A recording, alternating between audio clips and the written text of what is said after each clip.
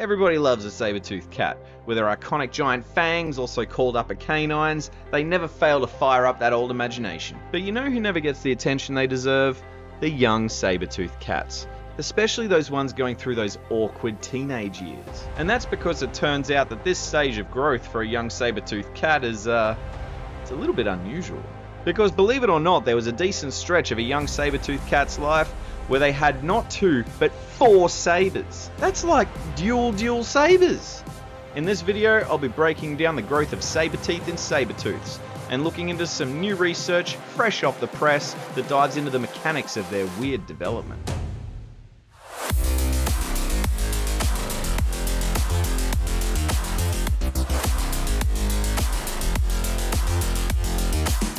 Welcome to the Skullywag Lab. I'm Dr. Rex. As a researcher of skull biomechanics, I can safely say that the skulls of saber-toothed predators are something pretty special. They had a type of skull that isn't really seen in animals today, but it independently evolved across multiple different groups of animals. This repeated evolution of giant blade-like canines has sparked fiery debate over exactly how they were used to bring down prey across both experts and casual paleo fans alike. While we might never know with 100% certainty exactly how they used this impressive dental arsenal, we do know quite a little bit about how the teeth erupted from the skulls of young saber-toothed cats during their growth. Like most mammals, they had baby teeth, also called milk teeth, deciduous teeth, or primary teeth. And also like other mammals, they shed these baby teeth to make room for the adult teeth during their growth. But the growth of saber-toothed teeth, saber teeth, is quite a little bit different to the growth of the teeth of other big cats around today. Let's take a look. This timeline highlights the general time frames of tooth eruption in Smilodon fatalis and compares some of the stages with other big cats around today. Focusing on the upper canines, we can see that the baby canines finished erupting between 12 and 18 months. The eruption of adult canines began at around about the same time frame, but the baby canines weren't actually shed until around 23 to 30 months. Finally, the adult canine eruption was completed by around about 34 to 41 months. Now there's 2 things I want to point out here. Firstly, the whole process could take years, with a minimum of 18 months for the adult canines to fully erupt. Secondly, for anywhere between 5 and 18 months, growing saber-toothed cats had not 1, but 2 pairs of upper canines, while the adult pair grew to replace that baby pair. That's 4 sabers! Now let's look at how this played out. Now even though the whole skull obviously also changed with growth, I'm just using an adult skull and focusing on the upper canine development here. Firstly, we would see an eruption of the baby canines. And these might have been baby teeth, but make no mistake, they were big as well. At around about the 12 to 18 month mark, the adult teeth start coming through. These would grow through the roof of the mouth just behind the inside surface of the baby canines. And these would eventually grow to be the same length. After some time, the adult canines would have grown out enough to shed those baby canines altogether and leave those iconic adult teeth to serve out the remainder of the animal's life. There's plenty of examples of this process to be seen in skull remains. I mean, look at that one. It would have had a face like a Freddy Krueger glove. We can also see a groove in the baby teeth that would allow more room for the adult teeth to grow in next to them, and also help them combine to form this kind of giant, extra wide super tooth.